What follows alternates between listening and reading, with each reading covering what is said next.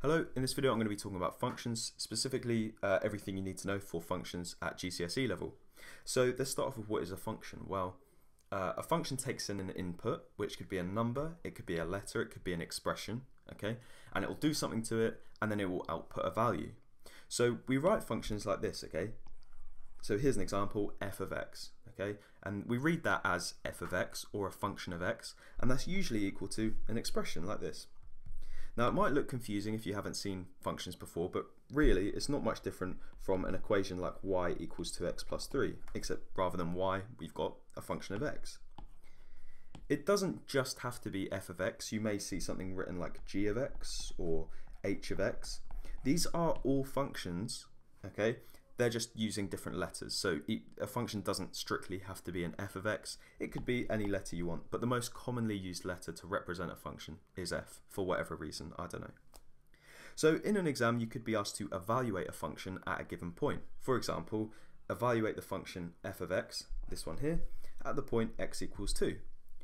Or it might be written as work out f of 2, they mean the same thing. And you can see where there was an x originally in the function f of x, I've swapped it out for a 2. So to work this out, all I'm going to do is look at this expression here, and wherever there was an x originally, I'm going to swap it out for a 2. So let's do that. So 2 times 2 plus 3, well that gives me 4 plus 3, so 7. Let's work out f of negative 2, okay? So this could be another question, evaluate the function at the point x equals negative 2. Well, that's going to be 2 times negative 2 plus 3, which is negative 1. But like I said, it doesn't have to be a number, it could be a letter, it could be a constant, so like f of a.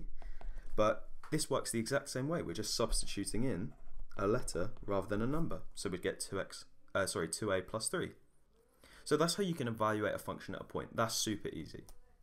Another thing you might have to do is combine functions together into what's called a composite function, which literally just means multiple functions pushed together. So you can see here I've got two functions. I've got f of x equals 2x plus 3 and also g of x, which equals x squared. And we need to find the composite function, or the functions put together, f of g of x and g of f of x. So these are actually quite simple, you just need to do it step by step, and I'll obviously show you how. So for the first one, which I will highlight, this f of g of x, here's how we do it. We're going to take function f, okay, and we're going to put function g inside of it. So here's what it would look like. We've got f, and inside of it we've got function g, like this. So what is function g? Well, it's written here, it's just x squared. So I'm going to have function f, and inside of that I'm going to put x squared, like that. Now, if you remember in this example up here, we had a go where we put a constant inside of a function, and we literally just swapped out x for whatever that was. It works the exact same way here. So you can see we've got f of x squared. Well, the function f is 2x plus 3. So wherever there's an x, I'm going to write x squared. So 2x squared plus 3. And that's the composite function of f of g of x. So that's actually not too bad. Let's have a look at the other one, which is this one here, where we've got to do g of f of x. So we're going to start with function g this time, and inside of that we're going to write function f. So that's going to become, well, g of f of x, like this. And so what is function f? Well, that's just 2x plus 3. So we've got function g, and inside of that we're going to write 2x plus 3, like that. So what was function g? Well, you can hopefully still see it, it's x squared.